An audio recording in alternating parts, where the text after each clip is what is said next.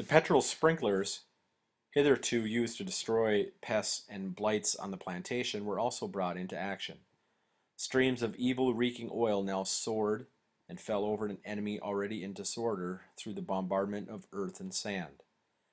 The ants responded to these vigorous and successful measures of defense by further developments of their offensive.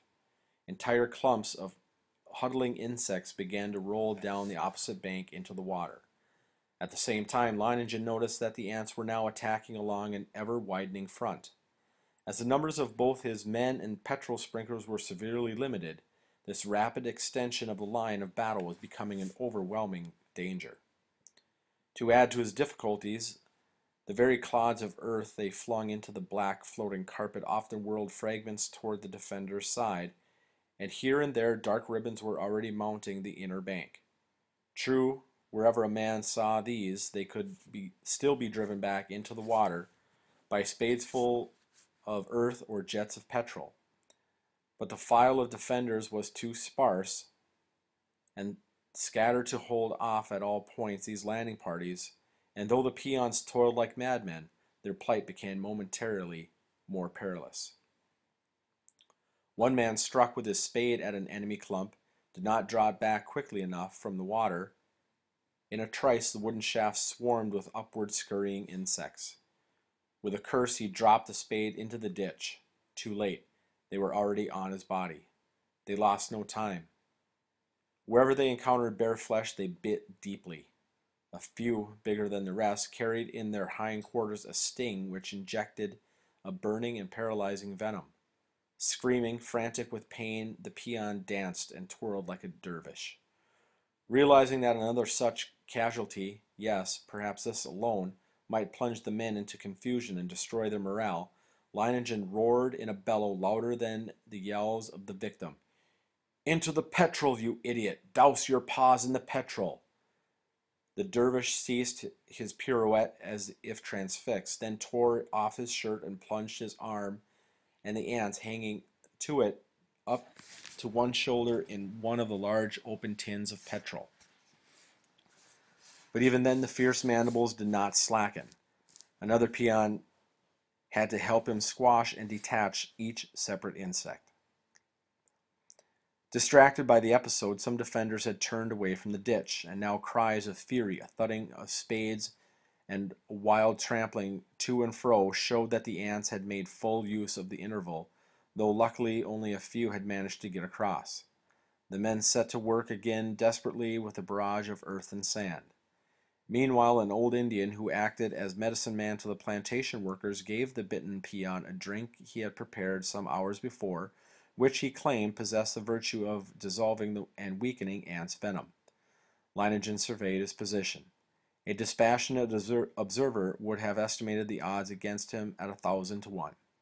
But then such an onlooker would have reckoned only by what he saw, the advance of myriad battalions of ants against the futile efforts of a few defenders, and not by the unseen activity that can go on in a man's brain. For Leiningen had not erred when he decided he would fight elemental with elemental. The water in the ditch was beginning to rise, the stronger damming of the river was making itself apparent. Visibly the swift and power of the masses of water increased, swirling into quicker and quicker movement, its living black surface dispersing its pattern, carrying away more and more of it on the hastening current. Victory had been snatched from the very jaws of defeat. With a hysterical shout of joy, the peons feverishly intensified their bombardment of earth, clods, and sand. And now the wide cataract down the opposite bank was thinning and ceasing, as if the ants were becoming aware that they could not attain their aim. They were scurrying back up the slope to safety. All the troops so far hurled into the ditch had been sacrificed in vain. Drowned and floundering insects eddied in thousands along the flow, while Indians running on the bank destroyed every swimmer that reached the side. Not until the ditch curved upwards the east did the scattered ranks assemble again in a coherent mass. And now, exhausted and half numbed, they were in no condition to ascend the banks. Fusillades of clods drove them round the bend towards the mouth of the ditch and then into the river. wherein they vanished without leaving a trace. The news ran swiftly along the entire chain of outposts, and soon a long scattered line of laughing men could be seen hastening along the ditch towards the scene of victory. For once they seemed to have lost all their native reserve, for it was in wild abandon now they celebrated the triumph, as if there were no longer thousands of millions of merciless, cold, and hungry eyes watching them from the opposite bank, watching and waiting. The sun sank behind the rim of the tamarind wood. Twilight deepened into the night. It was not only hoped but expected that the ants would remain quiet until dawn. But to defeat any forlorn attempt at a crossing, the flow of water through the ditch was powerfully increased by opening the dam still further. In spite of this impregnable barrier, Leiningen was not yet altogether convinced that the ants would not venture another surprise attack. He ordered his men to camp along the bank overnight. He also detailed parties of them to patrol the ditch in two of his motor cars and ceaselessly to illuminate the surface of the water with headlights and electric torches.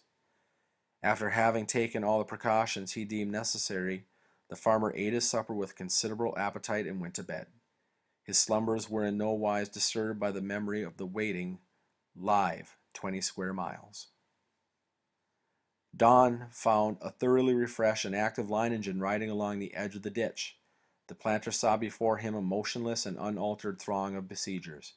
He studied the wide belt of water between them and the plantation, and for a moment almost regretted that the fight had ended so soon and so simply.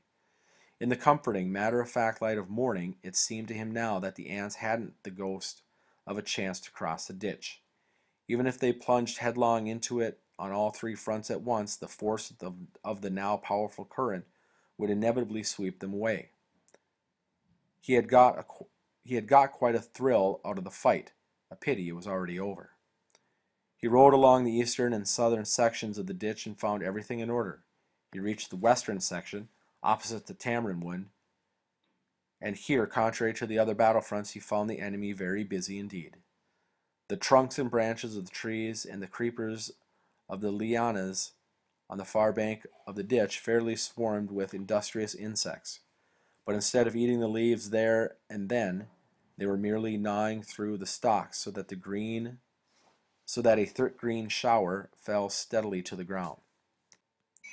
No doubt they were victualling columns sent out to obtain provender for the rest of the army. The discovery did not surprise Leiningen. He did not need to be told that ants are intelligent, that certain species even use others as milch cows, watchdogs, and slaves. He was well aware of their power of adaptation, their sense of discipline, their marvelous talent for organization. His belief that a foray to supply the army was in progress was strengthened when he saw the leaves that fell to the ground being dragged to the troops waiting outside the wood. Then all at once he realized the aim that rain of green was intended to serve. Each single leaf, pulled or pushed by dozens of toiling insects, was borne straight to the edge of the ditch. Even as Macbeth watched the approach of Birnam wood in his hands of his enemies, Leiningen saw the tamarind wood move nearer and nearer in the mandibles of the ants. Unlike the Fay Scot, however, he did not lose his nerve. No witches had prophesied his doom, and if they had, he would have slept just as soundly. All the same, he was forced to admit to himself that the situation was far more ominous than that of the day before. He had thought it impossible for the ants to build rafts for themselves. Well, here they were, coming in thousands, more than enough to bridge the ditch. Leaves after leaves rustled down the slope into the water, where the current drew them away from the bank and carried them into midstream. And every single leaf carried several ants. This time the farmer did not trust to the alacrity of his messengers. He galloped away, leaning from his saddle and yelling orders as he rushed past outpost after outpost. Bring petrol pumps to the southwest front. Issue spades to every man along the line facing the wood. And arrived at the eastern and southern sections, he dispatched every man except the observation post to the menaced west. Then as he rode past the stretch where the ants had failed to cross the day before, he witnessed a brief but impressive scene. Down the slope of the distant hill there came towards him a singular being, writhing rather man running, an animal-like blackened statue with shapeless head and four quivering feet that knuckled under almost ceaselessly. When the creature reached the far bank of the ditch and collapsed opposite Leiningen, he recognized it as a pampas stag, covered over and over with ants. It had strayed near the zone of the army. As usual, they had attacked its eyes first. Blinded, it had reeled in the madness of hideous torment straight into the ranks of its persecutors, and now the beast swayed to and fro in its death agony. With a shot from his rifle, Leiningen put it out of its misery. Then he pulled out his watch.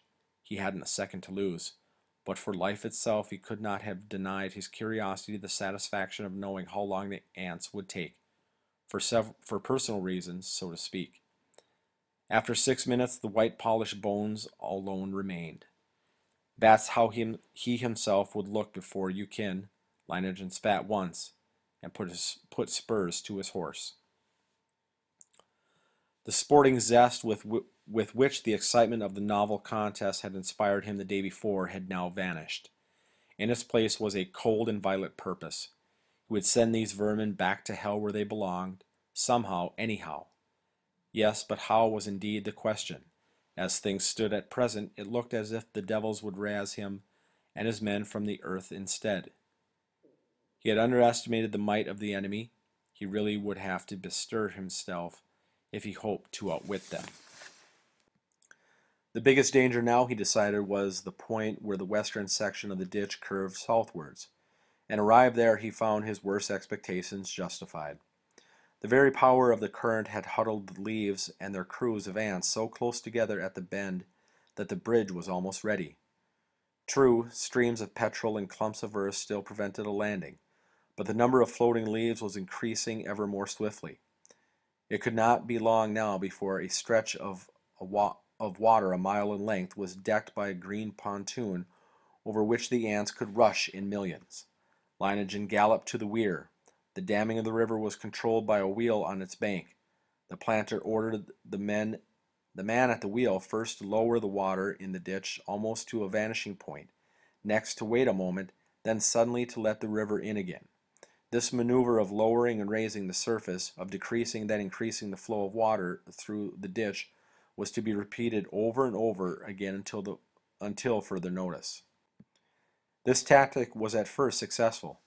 The water in the ditch sank, and with it the film of leaves. The green fleet nearly reached the bed, and the troops on the far bank swarmed down the slope to it. Then a violent flow of water at the original depth raced through the ditch, overwhelming leaves and ants, and sweeping them along. This intermittent rapid flushing prevented just in time the almost completed fording of the ditch, but it also flung here and there squads of the enemy vanguard simultaneously up the inner bank. These seemed to know their duty only too well, and lost no time accomplishing it. They rang with the curses of bitten Indians.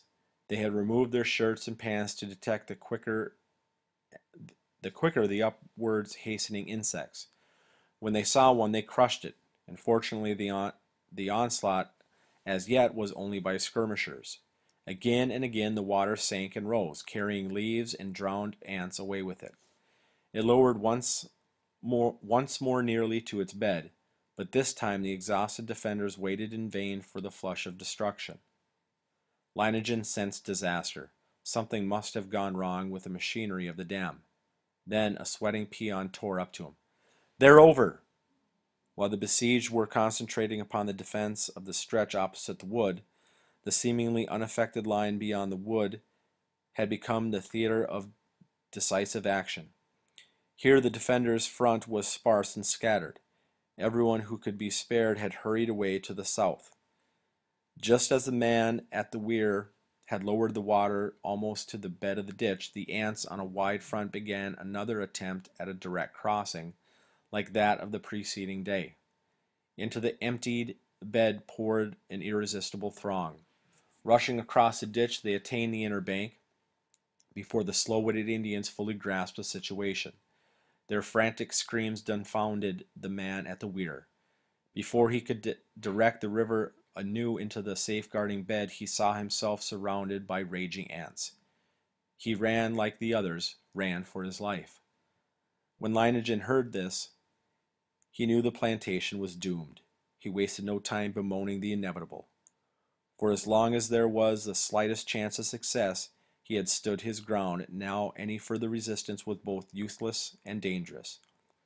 He fired 3 revolver shots into the air, the prearranged signal for his men to retreat instantly within the inner moat. Then he rode towards the ranch house. This was 2 miles from the point of invasion. There was therefore time enough to prepare the second line of defense against the advent of the ants. Of the 3 great petrol cisterns near the house, one had already been half emptied by the constant withdrawals needed for the pumps during the fight at the water ditch. The remaining petrol in it was now drawn off through underground pipes into the concrete trench which encircled the ranch house and its outbuildings. And there, drifting in 2s and 3s, Leiningen's men reached him. Most of them were obviously trying to preserve an air of calm and indifference, belied, however, by their restless glance and knitted brows. One could see their belief in a favorable outcome of the struggle was already considerably shaken. The planter called his peons around him. "Well, lads," he began, "we've lost the first round, but we'll smash the beggars yet.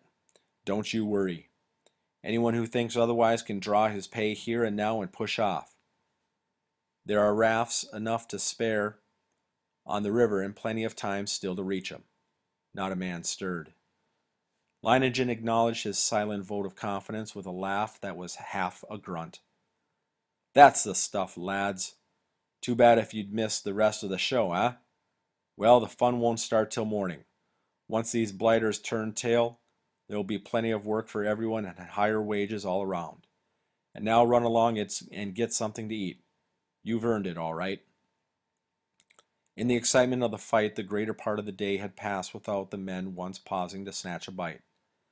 Now that the ants were, for the time being, out of sight and the wall of petrol gave a stronger feeling of security, hungry stomachs began to assert their claims. The bridges over the concrete ditch were removed. Here and there solitary ants had reached the ditch. They gazed at the petrol meditatively, then scurried back again. Apparently they had little interest at the moment for what lay beyond the evil-reeking barrier. The abundant spoils of the plantation were the main attraction. Soon the trees, shrubs, and beds for miles around were hulled with ants zealously gobbling the yield of long, weary months of strenuous toil. As twilight began to fall, a cordon of ants marched around the petrol trench, but as yet made no move towards its brink. Leiningen posted sentries with headlights and electric torches, then withdrew to his office and began to reckon up his losses. He estimated these as large, but in comparison with his bank balance, by no means unbearable.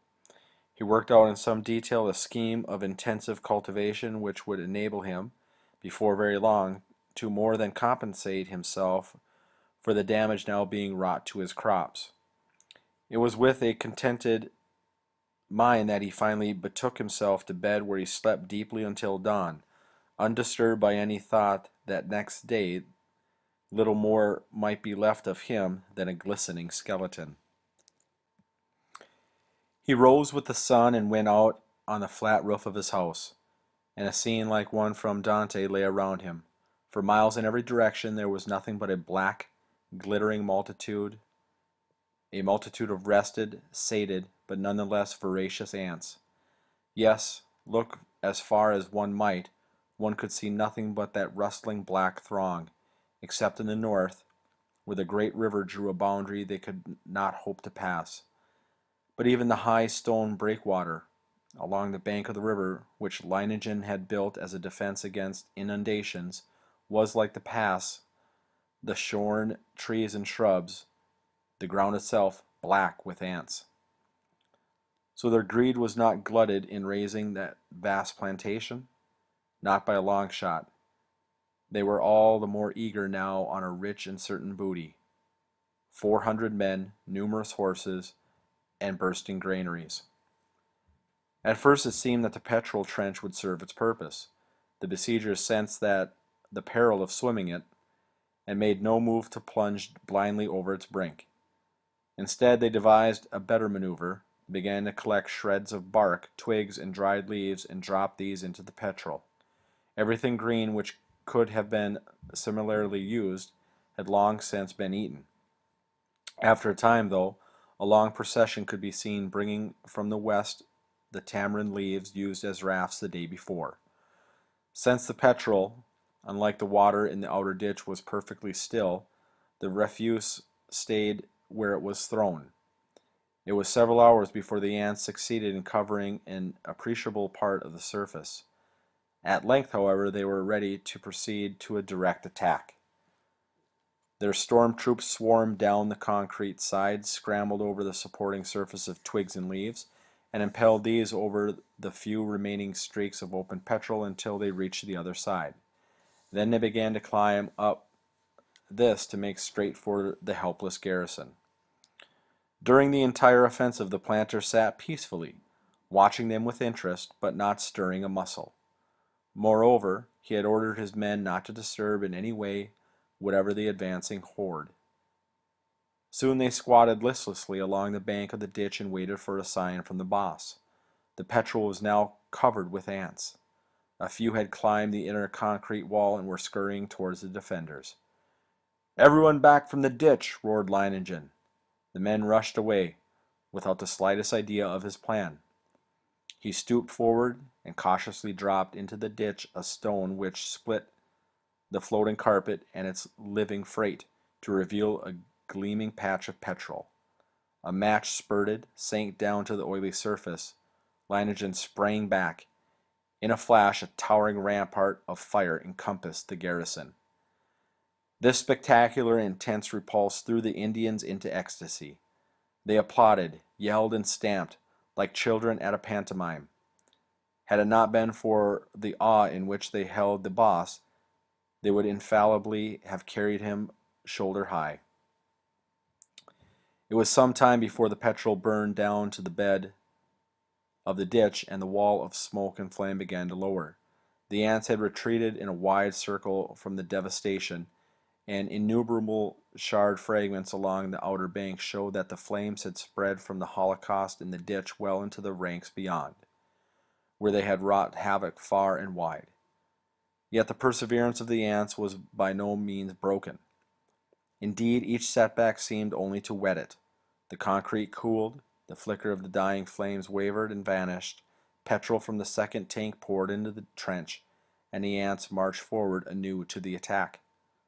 The foregoing scene repeated itself in every detail except that on this occasion less time was needed to bridge the ditch, for the petrol was now already filmed by a layer of ash. Once again they withdrew. Once again petrol flowed into the ditch. Would the creatures never learn that their self-sacrifice was utterly senseless? It really was senseless, wasn't it? Yes, of course it was senseless, provided the defenders had an unlimited supply of petrol.